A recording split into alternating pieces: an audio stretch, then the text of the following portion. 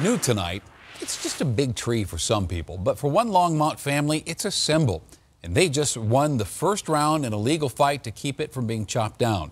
Denver 7's Jaclyn Allen found out that this fight has been brewing for 25 years. It's hard to miss this giant cottonwood tree that just got a last-minute stay of execution when the judge approved that temporary restraining order today. City crews had already been out here and marked this tree to be chopped down when the family decided to take their case to court.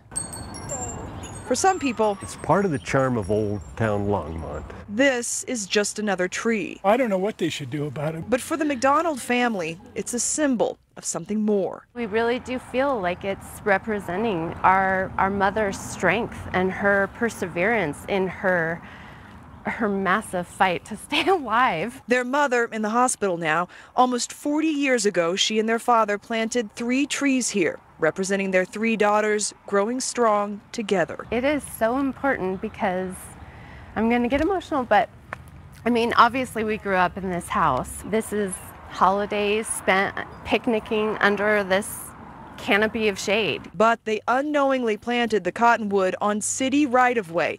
The city would not go on camera, but stated for 25 years, some neighbors have been complaining about the cotton mess. After receiving a nuisance tree petition, the city finally decided to have this tree removed and replaced with another one. It's aesthetically displeasing to people.